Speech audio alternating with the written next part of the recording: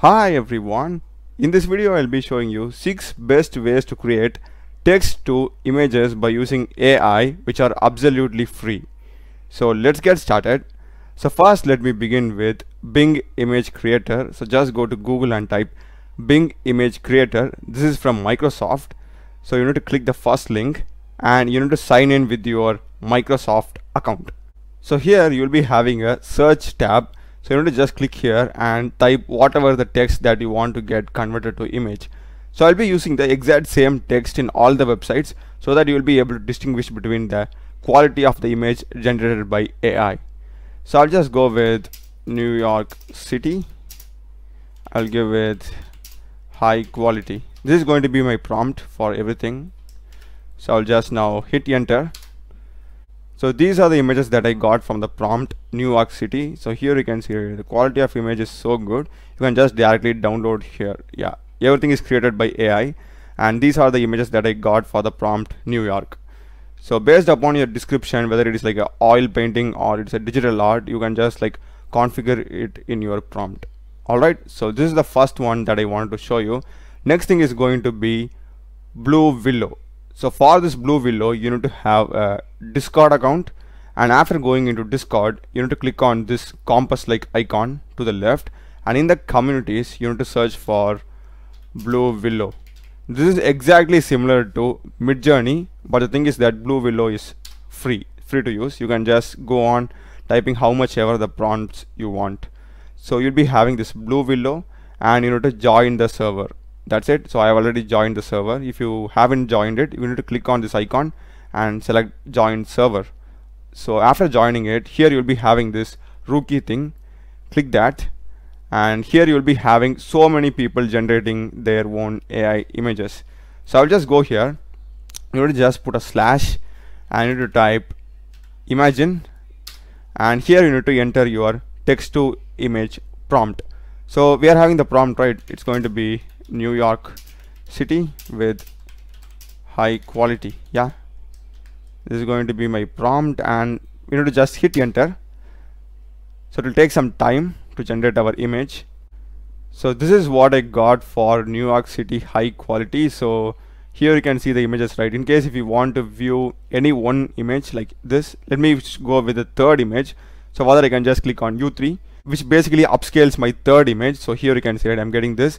And if you want some other version of any image, so in case I want some other variations of the second image, I will just click on V2.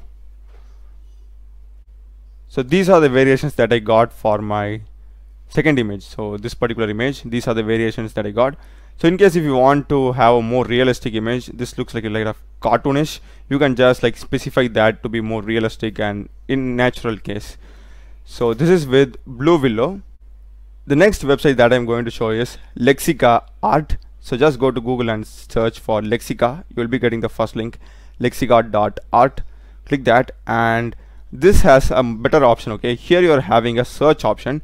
So through this way you will be able to see the images that are generated by other people also. So if I just scroll down, I'll be having these many images generated by other people. And another good thing is that if you click on any of the image, you will be also able to see the prompt what other people have used. So let's suppose say that I'm going to this image over here, and if I just click on that, I'll be getting this prompt for this Pikachu. So this is going to be the prompt and the model and the dimension and the upscaled. So if I just click on open in editor, you will be able to get this exact image, and you can also like directly download this image. So this is the best thing I would say about Lexica AI, through which you will be able to see other people's prompts and stuff. So now let's just go and generate our own image. Okay, so I'll just go to generate. In the home page you need to click on generate, and here you will be having two options. One is directly generating an image, and another one is uploading our own image. Yeah, New York City high quality, and no, I'm not giving any negative prompts, let it be natural. I'll just click on generate, and here you are also having some options to change the dimensions, so that's also a good thing. And in advanced settings you have the model type and guidance scale. So basically scaling, like it helps you to generate much more details and variations of that image, so you can just like play around with that. So these are the images that I get for New York City high quality. And next thing that I'm going to show is DAL-E from OpenAI. I think many of you would be knowing this. This has been like since there for a long time. So you want to sign in with your OpenAI or ChatGPT account. Just click on login. I am already signed in, so I'll just go to DAL-E. So you'll be getting this space where you can view others' images. Exactly same thing. You can just like check it out. Exactly similar to Lexica, where you can see the prompt of others' images also.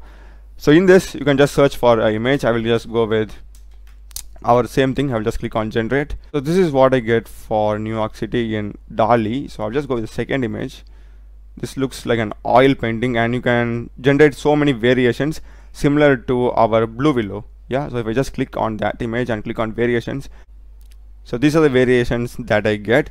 And another important thing about DALL-E is that if I click on that image and if I click on edit, and here you will be having a brush like thing. So here you can change the size of the brush, and if I just now erase this is basically like erasing a spot. So I'm just erasing it. You can change the size of the brush and try it. And if once I'm done erasing that spot, I'll be getting a prompt where I can type a text that basically fills this spot. So I will just enter here, add more clouds, and let's see how it generates. So this is quite similar to the Photoshop thing, but you know, like I think we won't be getting that much quality over here, but let's see how it goes. So these are the things that I get, you know. So if you want to like correct it, you can just click on variations, and you know, you can just like try adding it. So these are the things that I get over here. So this is DALL-E, and another thing that you can do with DALL-E is that you can just like upload a image exactly similar to Lexica. So if I just go and click on upload an image, I will go with this car and crop it. You can click on generate variations. So these are the variations that I get. And in case if you want to like edit something, so I'll just click on edit.